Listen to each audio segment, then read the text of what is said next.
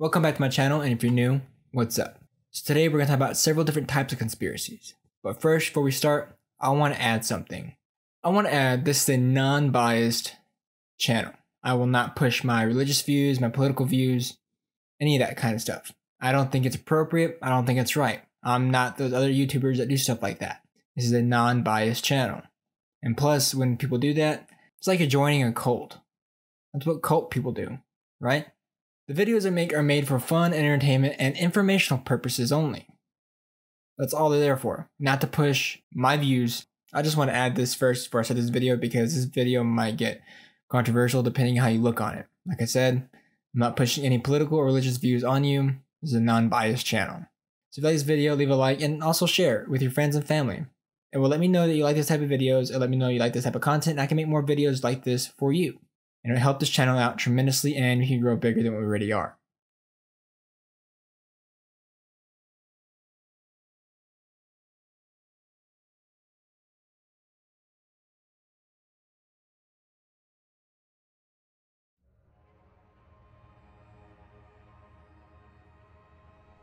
So we all can agree that 2021 has been a roller coaster of a year. I mean, the CDC just came out with an article about zombie preparedness. Could this be because of the new C-19 vaccine that just got released?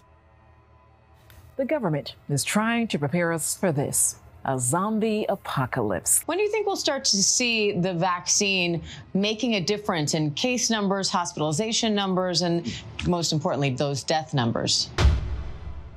Do you remember Resident Evil? I mean, why am I even asking? Of course you remember Resident Evil. Do you know the actual purpose of why the T-virus was created? It was basically a vaccine. The T-virus was created to prevent cellular breakdown, to cure it. Well, come to find out, the vaccine, the T-virus, had an opposite effect on what it was supposed to do. It had some side effects that actually killed the host and reanimated the body, making them hungry for human flesh. Now, I'm not saying the C-19 vaccine is going to cause a zombie apocalypse. I mean, that's a crazy idea. Depends on where you stand with zombies. I think a zombie outbreak would be pretty cool. I mean, that's my generation's every dream. I mean, we were raised with Left 4 Dead and Left 4 Dead 2. And we were the first COD zombie players out there. But you gotta admit, it's kind of a strange coincidence that they published this article as soon as C-19 vaccine was released. Granted, they do one every 4 or 5 years. They did one back in 2012, 2016, I believe. It's just to cover their assets. The Centers for Disease Control and Prevention is making sure that people are ready for anything, just even a zombie apocalypse. The conspiracy is that Bill Gates is trying to lower the population. Unchecked population growth will overtake food production in less than 50 years, leading to famine and war. This is not conjecture. This is fact. One way or another, our world is coming to an end. On February 5th, 2011, Bill Gates was in an interview with CNN on about the year of the vaccines. What does that mean exactly? Well, over this decade, we believe unbelievable progress can be made, both inventing new vaccines and making sure they get out to all the children who need them. We could cut the number of children who die every year from about 9 million to half of that if we have success on it. And the benefits there in terms of reducing sickness, reducing the population growth. What if vaccines actually do cut the death rate in children, but also makes them sterile, where they're not able to reproduce to create more people, lowering the population? Let's take C-19 for example. When the vaccine was put into trials, there were some concerns with the ingredients that were put into the vaccine. Dr. Wolfgang Wadegaard, a German scientist, had a concern with a protein called Centience-1 used by the Pfizer vaccine. What Centience-1 is, it's a protein found in mammal placenta. The idea of this theory is that the vaccine will cause the human body to create antibodies. Now, the antibodies will attack the woman's placenta, causing them to become infertile. So Pfizer went ahead and took this theory into consideration and ran some tests. They ran a group test on the vaccine. What they did was, during the test trials of 37,000 people, before they were given the drug, all the women had to take pregnancy tests. Out of all the women, they all came out negative. None of them were positive. So the women were given the drug. Now later on down the line, they were also given pregnancy tests again. Now of all these people, 23 of them came out pregnant. And none of these people, none of these women had any issues with their pregnancies at all. Now, the reason why I'm so skeptical on vaccines is because of the history of vaccines. I know people that got the flu vaccine, and about a month, 2 months later, they got the flu. But back in 1932, there was a study done on African American men on syphilis. The men were given a drug, and they were told that this drug will help treat syphilis. But that's not what happened. These men were given syphilis. The scientists wanted to see how they would react to the ailments of the drug, the ailments of syphilis. But in exchange, they were given free exams, free meals, and even free death insurance. If that's not even fishy enough for you. I do believe vaccines help people, but I don't believe they help all people. I mean, it depends on the person taking the vaccine, on how their body reacts to it. Take Mary Sue, a 9-year-old girl who went and got the flu vaccine back in 2013. 6 days later, she woke up paralyzed. Paralyzed and barely able to speak, a 12-year-old girl's parents blaming an annual flu shot on their daughter's rare condition. Little Mary Sue has been bedridden for the past 2 years. What had happened is she ended up getting ADEM disease. ADEM is an autoimmune system disease, normally triggered by a bad infection or a vaccine. An ADEM disease attacks your central nervous system. Now I might chop this up a little bit, but also damages your myelin and solutions, I believe that's what it says, which in all destroys your white matter. It also causes your brain and spinal cord to become inflamed, causing paralysis. The doctors say that there's no 100% evidence that the vaccine causes disease. Come on, 6 days after she took the vaccine, she ended up getting this disease. When coincidences like that add up, it becomes evidence. Back in 1986, Ronald Reagan signed the National Childhood Vaccine Injury Act, better known as NCVIA. What this act does, it protects the vaccine companies and manufacturers for any liability with their vaccines. Ergo, if their vaccine causes any damage, any permanent damage, you cannot sue. You can't hold them accountable, but you just have to deal with it and move on with your life. Like I said earlier, I believe vaccines work, but they do not work for everyone. They have different side effects. Me personally, I have not taken a vaccine since 2011, and I don't plan on taking a new one, especially if it's been rushed.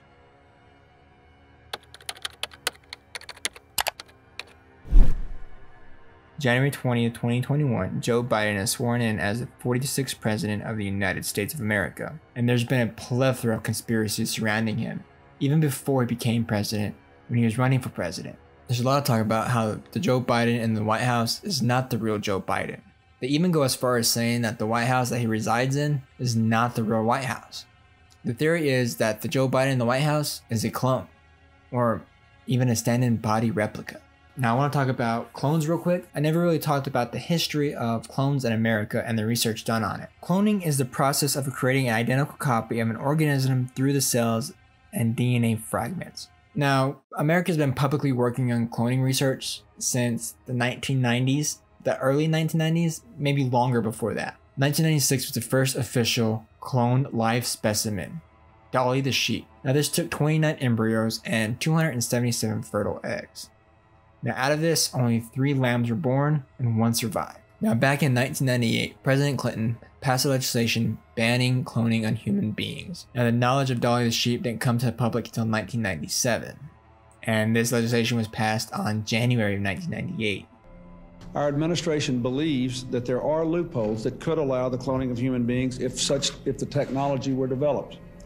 Therefore, today I am issuing a directive that bans the use of any federal funds for any cloning of human beings.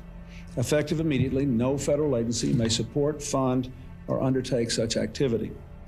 Of course, a great deal of research and activity in this area is supported by private funds. Now, I'm kind of up and down with the legislation because, one, yes, banning the cloning of human beings, that's good. I mean, if you could clone a human, there's a lot of things that can go wrong with that. Create assassins, you could create a killer, you could literally frame someone for murder. Now, my thought on this is, what if they ban the cloning to do the research under the table, hush hush, keep everything off the radar? But that's just a thought. Now, Joe Biden is the first president not to hold a press briefing after being sworn in the presidency. And no one knows why he hasn't held one yet. Now, here are some photographs of Joe Biden back in the day to Joe Biden now. As you can tell, the ears are quite strange. There's some inconsistencies. One photo, the earlobe is directly connected to his face, and in another photo, the earlobe loops around and connects to his face. Fun fact about ears, you can match somebody up with a picture of their ear even if the picture is fuzzy. An ear has a 99.6% accuracy, and for some reason an ear shot does not hold up in court. So how can Joe Biden's ear change dramatically? There's some more strange inconsistencies with Joe Biden. Here's a clip back in 2012 with Joe Biden talking about perfect speech. No stutter, no nothing, complete, plain Jane, everything's going great. It was worth the trip to hear my wife say what I've never heard her say before. She's always loved me. If that's the case, why in the heck did it take 5 times of asking you? Now, in some of his speeches, he could barely hold a sentence. No, but I should be able to read better. But I have never in my life done anything in approaching a woman that has been other than trying to bring solace. I'm used to, like one of your staff was, I think it's really important we listen. Now, this could be a result of what happened back in 1988 when Biden had 2 life-threatening brain aneurysms. I had 2 cranial aneurysms, and they literally had to take the top of my head off. I mean, they take a saw and they cut your head off and go in to find the artery that is, one was leaking, the other that hadn't before it burst. After brain aneurysms, you will have problems. You'll have problems with your speech, problems with your thinking, and problems with your memory. You also have chronic headaches, cognitive problems, and vision problems. Now, when Joe Biden decided to run for president, he had to undergo some health inspections.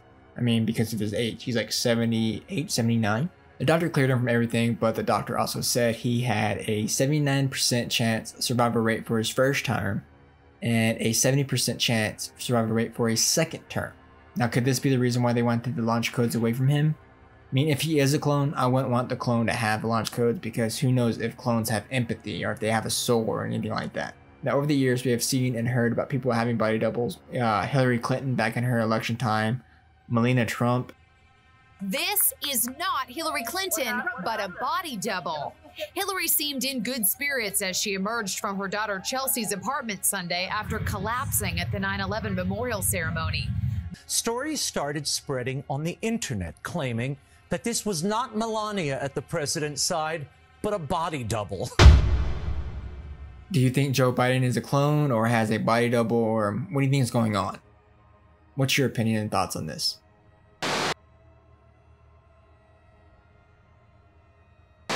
Now, I covered Dan Schneider's conspiracy theories, and I plan on covering more on him. I'm doing research on it. I've covered his feet issue with children. I cover him exploiting children in TV shows and the shady stuff going on behind closed doors. Now, I want to cover a few stories on Disney and Disney Channel that everyone seems to forget about and not talk about what's going on and brush it underneath the rug. Now, let's start with 35 Disney employees that have been arrested on child sex charges between 2006 and 2014. Yes, you heard that right. Between 2006 and 2014.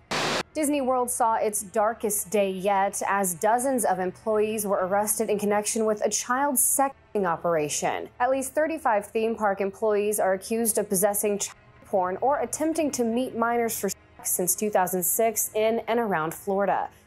Now, out of the 35, only 32 of them have been convicted. Now, it just baffles me how stuff like this goes on and nothing's really done about it. Yes, you could say they've been arrested and they're charged, but what about Joby Hardy? Have you heard of him? He was the manager of the Disney Channel star Ricky Garcia. You might have remembered him from the remake of Big Fat Liar. Kevin, you're gonna be late for school. I'm practically out of the door. Finish your homework? Of course I finished my homework. You're late, Kevin. I was helping Principal Taggart with a school safety issue. Ricky claims that Joby sexually abused him since the age of 12, pulling every play from the grooming playbook. Quote, well-worn playbook of grooming and seduction, end quote. Ricky says by the age of 16, it was happening on a weekly basis, and he was passed around to other pedophiles in the industry.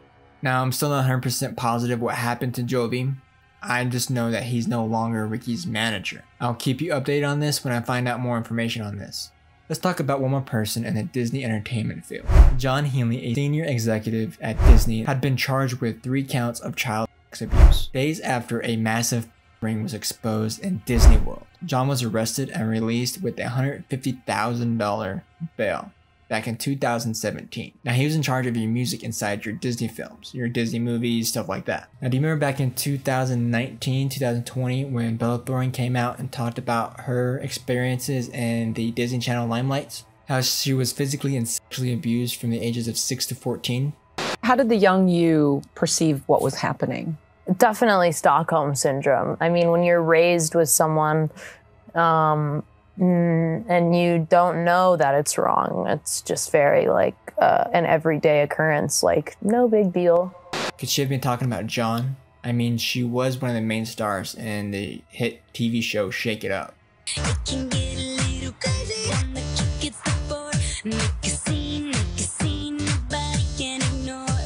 John's charges were dealing with a 15 and 11-year-old, so this could kind of line up depending on the year it was taking place. Now, with cancel culture and everything going on, how come Nickelodeon and Disney Channel and Disney World have not been canceled yet?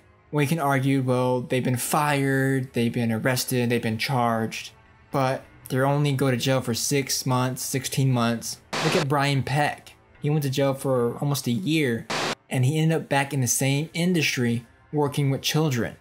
If crap like this keeps happening in the company, it's not just a small infestation in the industry, it's the whole industry itself. Like I said, I'll keep you updated on what's going on with this. I'm still doing some more digging, get y'all's opinions, ideas on what needs to be done with this type of people, what needs to be done with these industries, these companies that keeps allowing this to happen. I hope you enjoyed today's conspiracies, and what's your thoughts on 2021? If you have any more conspiracies you want me to cover, let me know down in the comments or tweet me. My handle's right down in the description. Leave a like, lets me know you like these type of videos, and I can make more of these. Until next video, peace guys.